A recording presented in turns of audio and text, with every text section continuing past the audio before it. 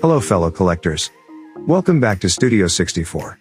We are featuring two models from Pop Race, in collaboration with Mini GT, in this two-part episode. These 2020 released models easily landed in my top list. So, I just had to feature them. To kick things off, our first feature is the AAPE and EVA Racing Team, Test Type 01, X-Works Nissan GTR. Let's check it out.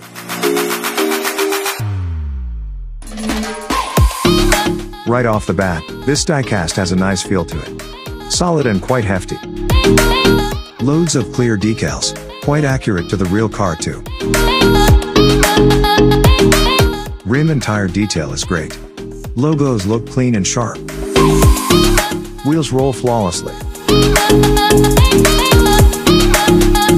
The front end has some notable features, such as the yellow headlight lens, the detail on the grills, and this accent on the chassis skid plate.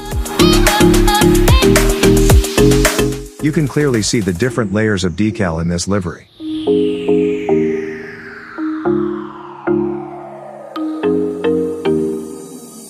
In this side profile, I really like the stance of this diecast. The ground clearance is perfect, and is even emphasized by the orange paint of the skid plate. This profile also features the side exhaust here. This casting also has side mirrors. Rubber side mirrors. Nice.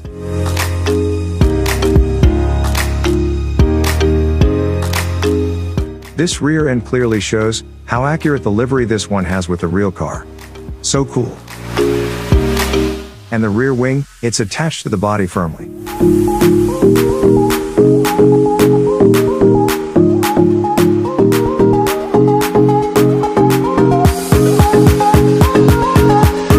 This metal skid plate is just great, don't you think?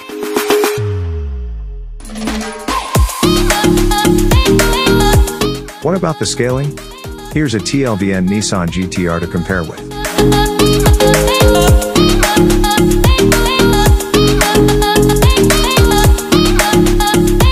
As you can see, it's pretty much spot on with regards to scaling. So there you have it. The AAPE and EVA RT Test Type 01, X-Works GTR, by Pop Race Collab Mini GT.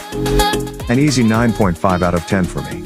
It's a diecast that you can nicely display, take good photos with, and even play with. It just feels, and look, high quality diecast. What do you think? Thanks for watching.